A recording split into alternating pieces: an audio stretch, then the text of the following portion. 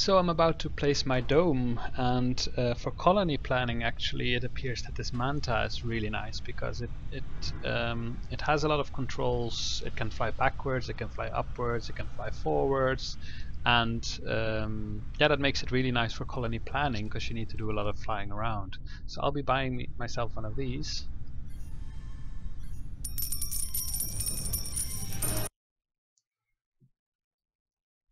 And then I might actually switch to that ship. I wonder if actually the bug still works. Probably does, because I made the other video 2 days ago.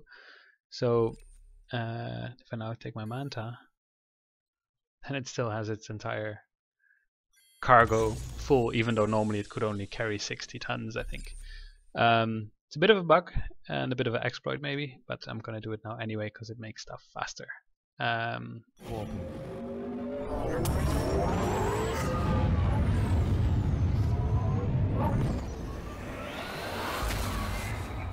What I've heard is that if you do this, you cannot actually hyper jump when you have too much stuff in your cargo. However, I'm not doing any hyper jumping at the moment. I'm just flying from gate to gate. This thing doesn't even have a hyperdrive at the moment.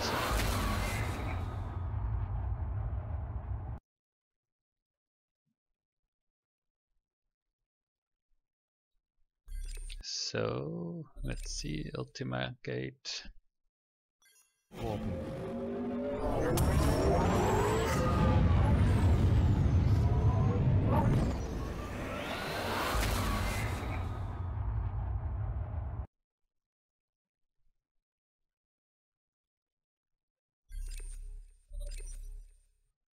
And we can go to Last Frontier.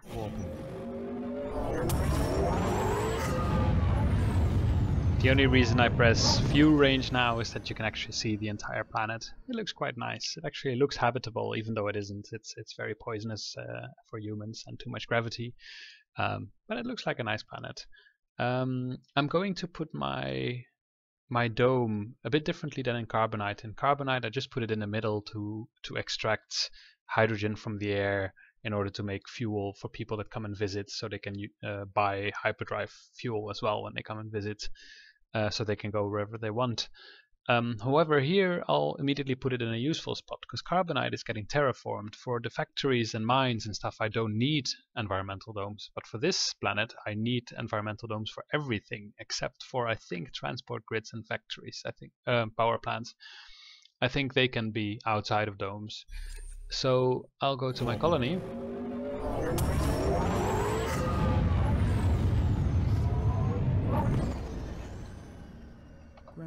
And while we're flying down, we can load in the sample map overlay.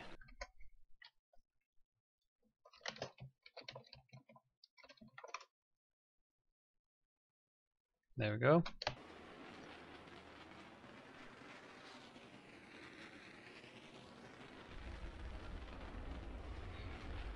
So I think I'll put the environmental dome immediately somewhere where there's a lot of iron.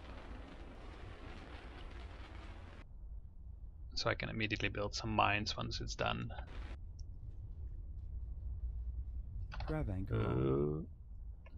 Too low terrain. Let's see, where are we? Have to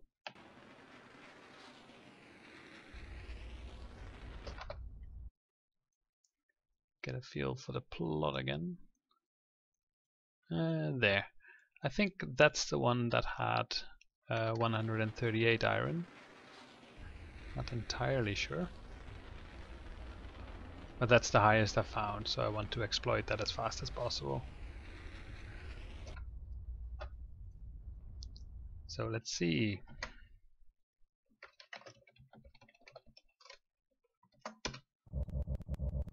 Oh, this might be too much beam movement. Start another one.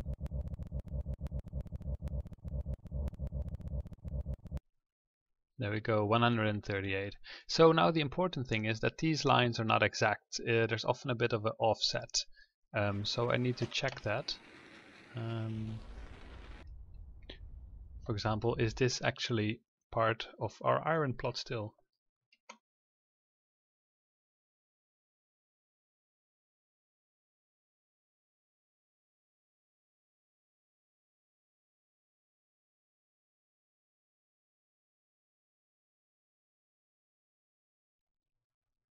Huh, that's quite an offset. So this is quite important, so you actually know where your sources are. And this is still fine.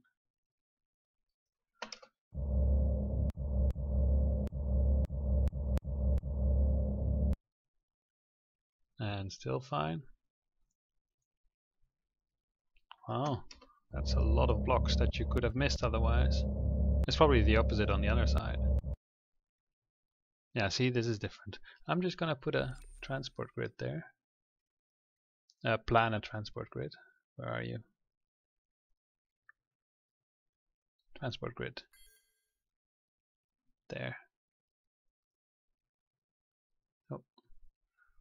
This should all be the other part. So let's test. Oh, this might actually be the brown one. Yeah, this is probably that one. So then 1, 2, 3, 4. This one should be iron, or yeah, the right one.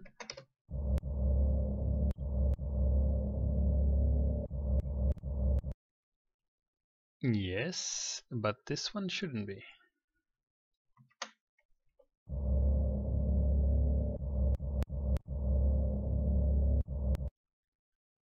And it is actually.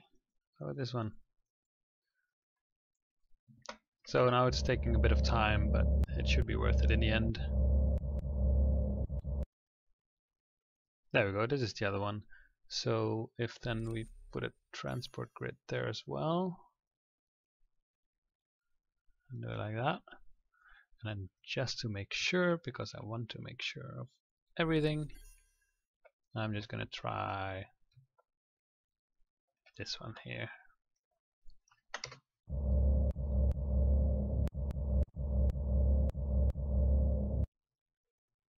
Hooray, that works. So in a sense this should then be linear. So I'm just gonna put those transport grids here.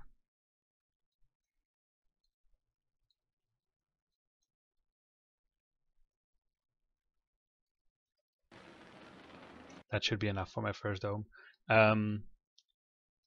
So this should actually be part of that block.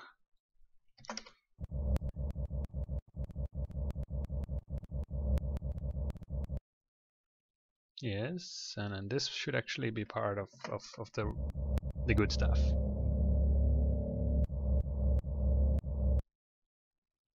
There we go, perfect.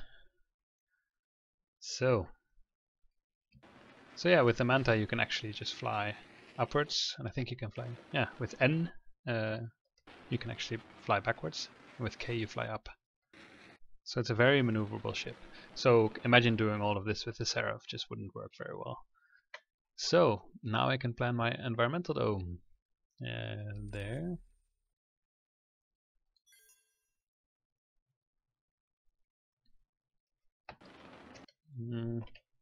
It's actually fairly hard to see. Go up a bit more.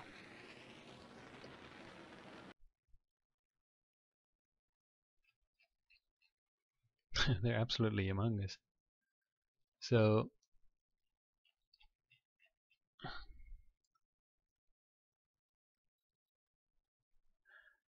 yeah, I guess it doesn't matter too much, but something like this has all the points inside the area. Structure planned. I'll just double check that. Yeah, see, this is nicely put here.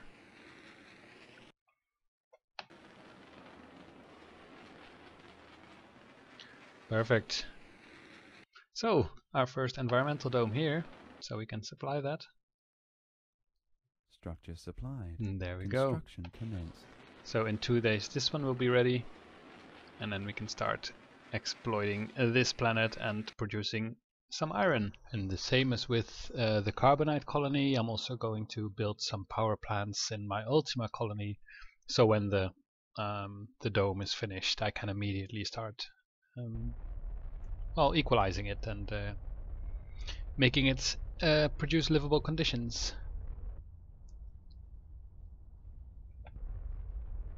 So this one, however, will have a lot of iron mines in there. So I don't really want to have the carbon harvesters, or I don't really want to have the power plants in the dome itself, because that would be wasting space, and the power plants are allowed to be outside because they're automated. So I'll put on the sample map.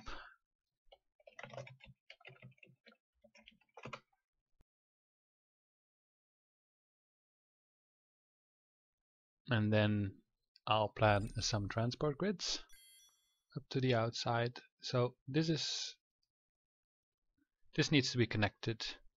Oh. No.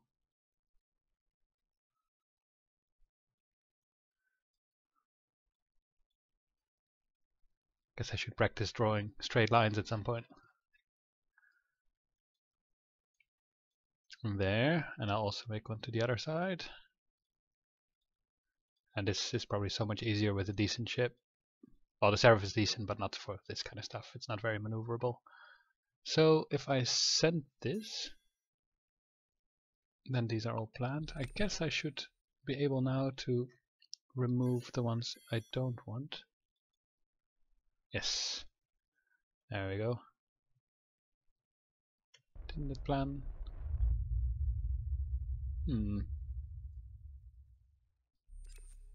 Or is this not allowed to be outside there yet?